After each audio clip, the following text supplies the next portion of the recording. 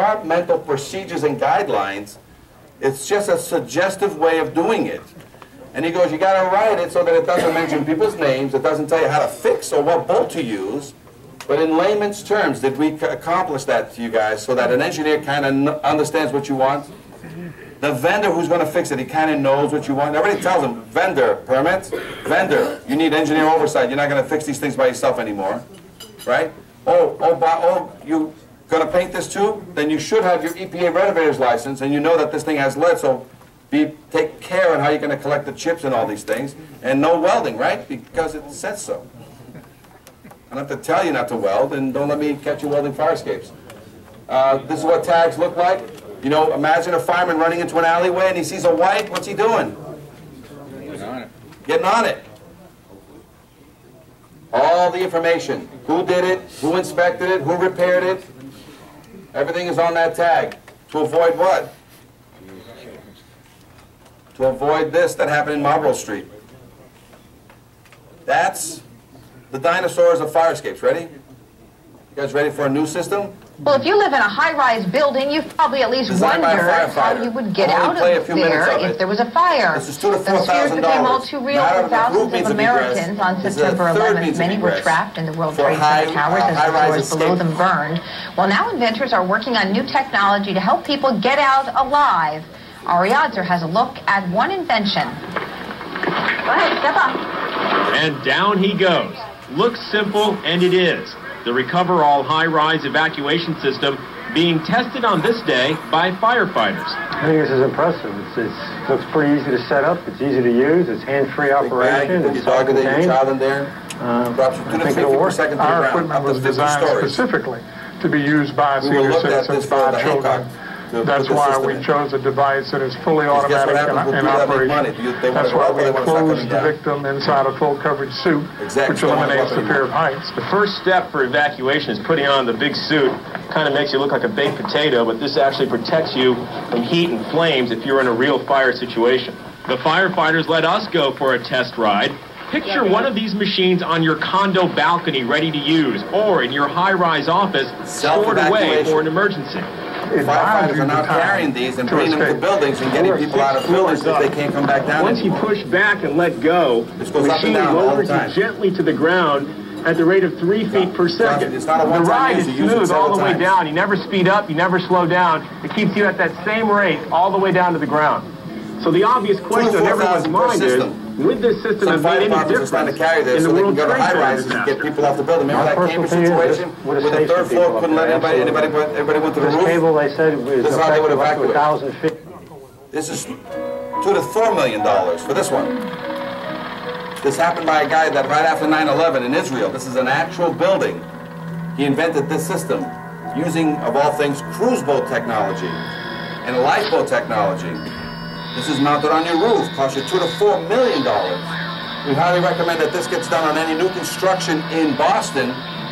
Any high-rises they get, it's just an additional $2 to $4 million, but in case you lose all your stairs and elevators, this is operated only by the fire departments. And basically, it's a collapsible elevator system. Fire department totally controls it, and as you can see, this is how they get firemen into the building. And at the same time, they get everybody out of the building. If all means of egress have been exhausted, meaning the stairs are blocked, you know, everything, the elevators are not working, and they have to get people off the building. So this is not your primary means out. This is when all hell's broken loose. The fire department controls this. This would add $2 to $4 million to the cost of the building. They have this in a 22-story building in Israel. There's not one in America yet. Why? And it's approved. It's gone through all the approval process. The bag and this system has gone through all the approval. Now they're showing you even when buildings are not the right size height, you can ramp them in, but usually it's right floor to floor. They can take 15 plus people per elevator system, so they can evacuate on average, you know, 30 to 100 people could be evacuated out every time they go up and down, at the same time driving firemen into the floors. Again, you've exhausted everything. You've exhausted elevators, staircases. All hell's broken loose. That Cambridge fire down by the river where the third floor wasn't letting anybody come down, you know, that elevator, the electrical fire situation. And Anybody who was on the 17th floor, this would have gotten everybody off the 17th floor. This is the new technology that's out there. This is not a second means of egress, this is a third means of egress. This online, if you want to go take a look at it, just look on the high-rise escape systems and those two bags that I just showed you. $2 to $4 million. We talked about the code, right? All the codes say the same thing. So are you ever going to step on fire code by ordering a load test? Is fire code ever going to step on your toes by ordering a load test? Is NFPA ever going to step on your toes by ordering a load test? They all say start with a load test or other satisfactory means. So the code is already there. We're not rewriting code. We're just interpreting it better. And who oversees that? Structural engineers. Here's another one that you're going to like, guys. Ready? This is from the Department of Education, but this is in every code. When you have fire drills, which is two a month, right? One announced, one unannounced. Everybody has to use the fire escape during the evacuation. So if you got a school with a fire escape, guess what they're supposed to be using? The closest means of egress. And if it's a fire escape, children and firefighters are supposed to be using the fire escape, and they don't. Charter schools, they use old schools, or they use buildings that are old office buildings. And a lot of times they use these office buildings, do they have adequate fire escapes for a school? They usually have fire escapes with ladders. Is that adequate for a school? So a lot of times your charter schools need to upgrade their fire escape systems. You guys know your law. What's the dirty word out of your mouth every time you write a violation? Right, here's a quick one. Ready? All exterior steel or wooden stairs. Have I mentioned fire escapes yet? So is this an exterior steel or wooden stair? Yes. Yes. I think so.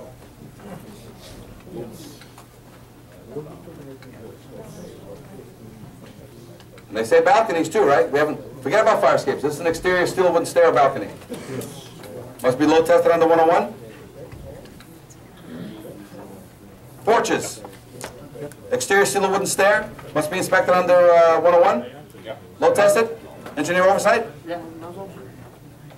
This is an exterior steel or wooden stair. 101. 101. Exterior steel or wooden stair. Is this an exterior steel or wooden stair? Is this an exterior steel or wooden stair including spirals? Exterior steel or wooden stair that's off a deck? How about ramps, handicap ramps? Are those exterior steel or wooden stairs or bridges? Yep. Must be inspected on the 101.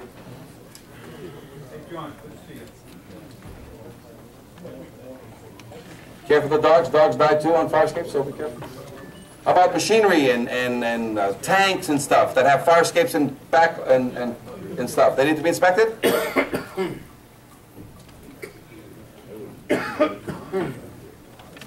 This is the end of the class, guys.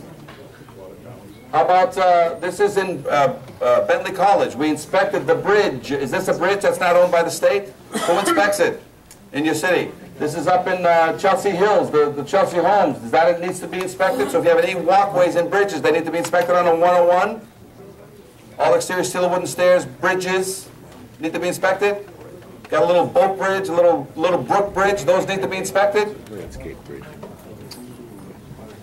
Was it prohibited? No. Ladders. Do you know it was there? No. Spirals, they need to be inspected, guys. Yeah.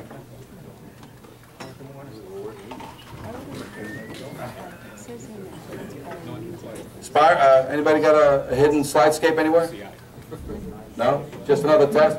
You have to jump in there either head first or ass first. And they don't give you a potato sack. And it's dark, man. 12 stories of darkness. And the door was jammed. They had to send a fireman down there with a flashlight to kick the door open because it was frozen shut for so many years. Some of you that were in the military know that the military had a lot of these slidescapes, but here's some old slidescapes from schools. Jimmy, phone call, Jimmy. You know what recess looked like at this school, don't you? And guys, a lot of people have these bag ladders. They're not an acceptable means of egress. They are a third means of egress.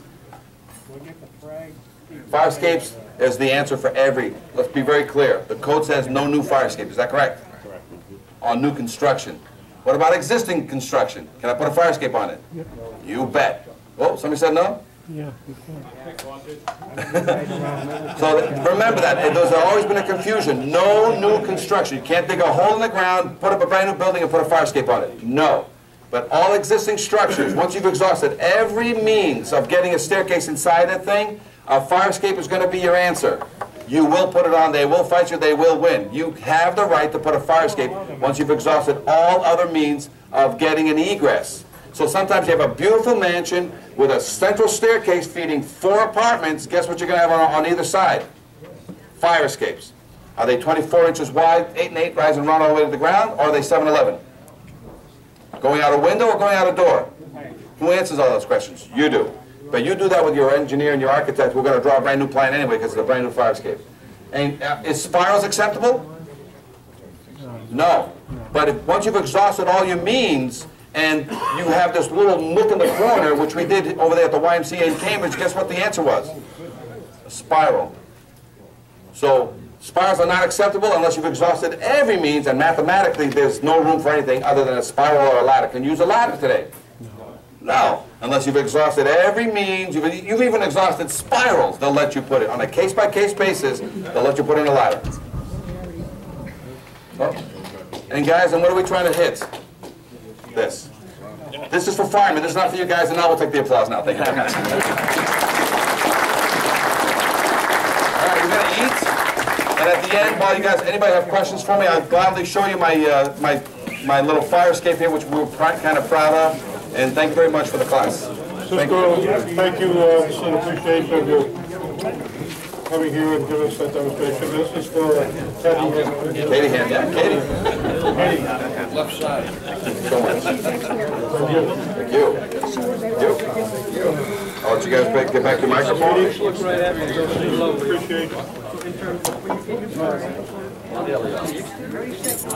you so much. Would you like this? Yes.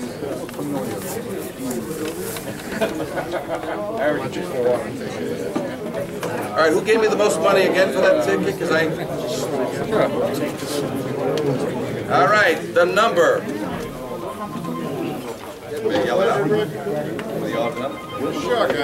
All right, the number is 497-228.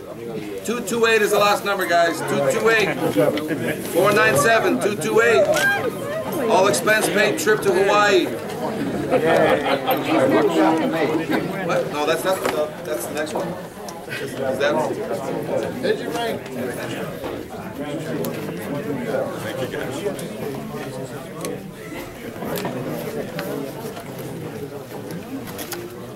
Yep. If anybody has any questions before the food is served and anything related to fire escapes, I'll be here. Frank, you want to reach out? 497-148. Hey, Gary, you want to come down and have somebody just record some of the questions?